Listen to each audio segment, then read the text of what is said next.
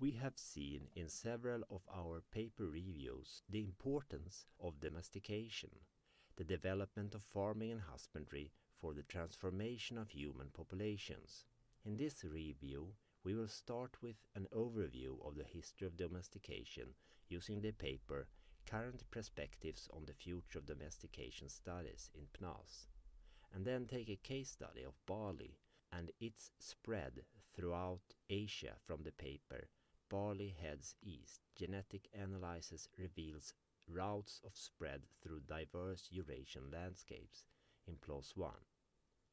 The beginning of plant and animal domestication related to food production began globally 12,000 to 11,000 years ago at the end of the most recent ice age and during the transition to the present interglacial period. The data shows that two major chronological periods are of greatest interest: the transition to the Holocene from about 12 to 9,000 years ago, and the Middle Holocene between 7 and 4,000 years ago. Dogs were a significant exception and were certainly domesticated in the late Pleistocene before the establishment of agriculture. In the New World, crop domestication occurred thousands of years before animal domestication, whereas the opposite was true in areas such as Africa, Arabia, and India. So what is a domesticated plant or animal, and how does it differ from its wild ancestor? From a present-day perspective, it is possible to recognize suits of common traits that makes up the so-called domestication syndrome, and they were key to early selection along the wild to domesticated trajectory.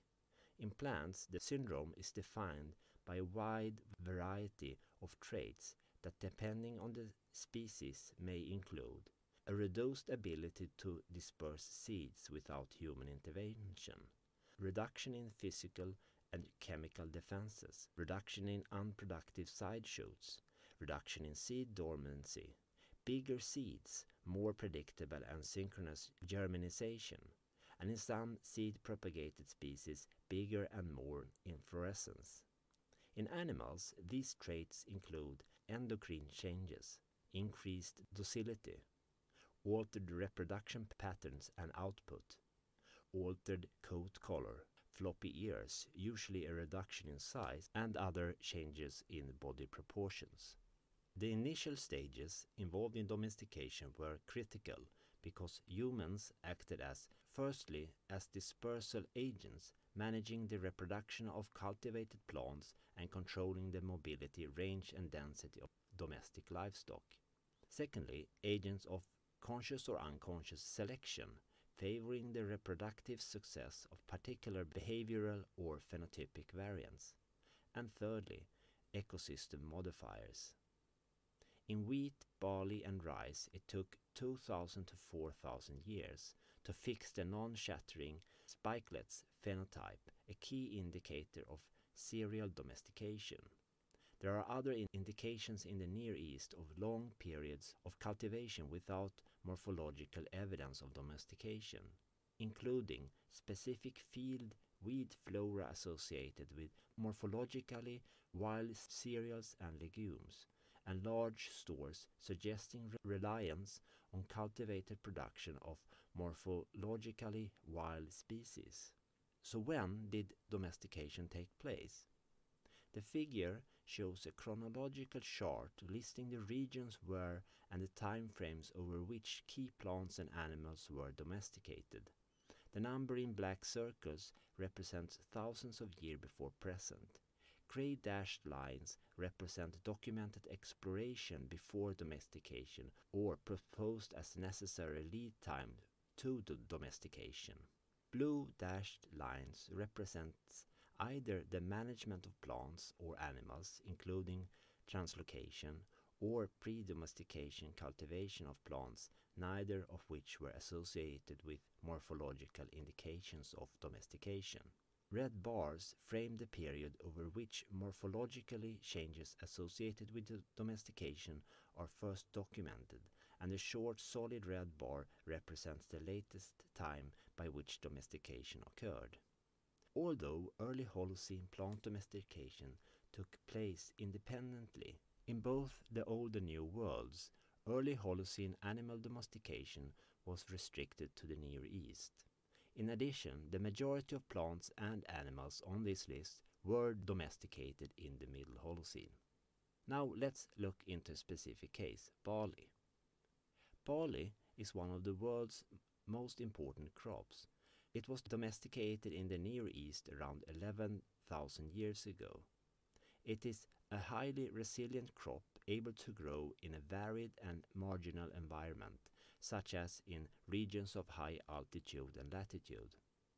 Archaeological evidence from Southwest Asia shows that two-rowed brittle rikis, wild barley, was being used for at least 10,000 years before the fixation of the rikis trait. This trait is often taken as the marker of domestication. Subsequently, domesticated barley moved out of the Near East into Europe, North Africa, and Central, South, and East Asia. In Europe, domesticated barley first appeared at the sites in the Aegean from the 9th to the 7th millennium BC. From there it spread along a northern trajectory through Central Europe, following Donau and Rhine river valleys through Central Europe into the northern European plain, with further dispersals into the British Isles and Scandinavia, such that barley cultivation reached the Arctic Circle by late Bronze Age. Barley cultivation also spread by a southern route along the Mediterranean coast through Italy to Iberia. In North Africa, the earliest barley with naked forms was in Morocco by 5500 BC. The lack of evidence for farming in other regions of North Africa suggests that the Southwest Asian crops could have arrived in the area through a maritime route, most likely from Italy or the Iberian Peninsula. Turning to the eastward spread of barley cultivation through Eurasia, six-rowed barley was the predominant crop in the Indus civilization, situated at the boundary of the Iranian plateau and Indus floodplains. From the 7th millennium BC, both hulled and naked types are found at archaeological sites dating to the 3rd and 2nd millennium BC across northern and central India, and in southern India by the late 1st millennium BC. From evidence at sites in Turkmenistan, barley had spread further east into Central Asia by the 2nd millennium BC. By the 3rd millennium BC, barley cultivation was widespread in many parts of China and had reached Korea and Japan. There are several paths with which barley may have reached Eastern Asia. The paper uses genetic to map the history. They present the following chronology for the spread of barley cultivation across Eurasia. Firstly, several barley gene pools with different morphological features and flowering time genotypes spread through the inner Asian mountain corridor in the 2nd millennium BC. From there, barley dispersed further north and east into the 1st millennium BC. Secondly, a distinctive lowland gene pool of barley spread eastwards to the south of the Indian plateau in the 5th and 4th millennium BC and through South Asia, hugging the boundary of the Tibetan plateau, with dates in northern India during the 3rd millennium BC. Thirdly, a maritime route from South Asia to China, Korea, and Japan. Fourth, a high altitude spread on the southern edge of the Tibetan plateau. Fourth, a distinctive gene pool spread around the southern edge of the Tibetan plateau, possibly entering the plateau from its western or southern end in the early 2nd millennium BC. This gene pool is also in the northeastern plateau by 2000 BC. Fifth, during the 1st millennium BC, two barley gene pools were dispersed in Xinjiang to the north of the Tibetan plateau, at least 1000 years after the spread to the south of the plateau. These gene pools could have moved through the Tian Shan corridor from the east to west or from west to east. Sixth, a high altitude spread in the northern steppe dispersed northwards from southern Central Asia from the late 2nd and early 1st millennium BC. And finally, 7.